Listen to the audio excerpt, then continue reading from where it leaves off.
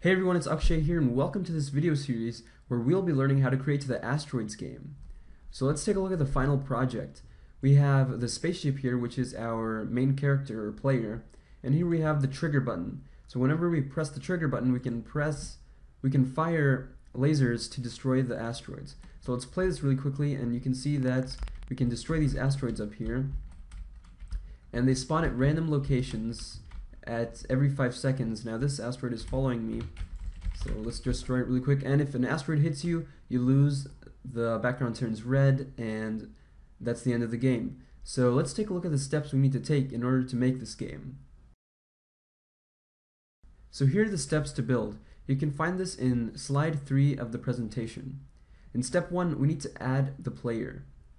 In step 2, we need to add the cloner. This will be the object that clones the asteroids. Step 3 is to add the center point. The center point will be right behind the player and will allow for the cloner object to rotate around constantly after we do step 4, which is give center point the hinge behavior. In step 5, we add our first event that says the camera and center point should follow the player. And in step 6, we add the control pad behavior so we can move around the player spaceship. In step 7, we turn on general physics for the player and give it some drag. In step 8, we'll add the asteroid object and give it the move towards behavior. So the asteroid object and any clones of it will move towards the player. In step 9, we'll create and assign the master asteroid to the asteroid class. And in step 10, we'll add 2 arced lines to lock the master asteroid in place. The master asteroid is basically the original asteroid, number 1, because we need the first original asteroid to make clones of it. If we don't have anything to clone, we can't do anything. So we need at least 1 asteroid to define how to make the clones. In step 11, we'll add the laser object and give it to the impact effect.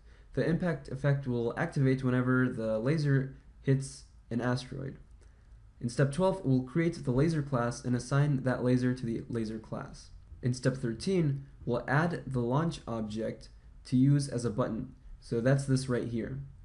For steps 14 through 19, they're all events. So for 14, we'll move the lasers. 15, we'll shoot lasers when launch is pressed. 16, we'll remove old laser clones after a few seconds. And in step 17, we'll clone the asteroids. In step 18, we'll destroy the asteroid whenever collided with the laser.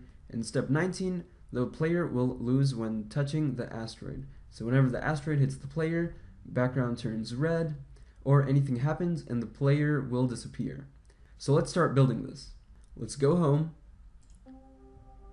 create new, and here we have a blank project. So for step 1, let's add a player, name it, and make it a non-solid. So let's go into our library, go into artworks, and search up for ship, and let's drag in this spaceship right here. After dragging it in, let's move it to the center, make it a little bit bigger, name it player,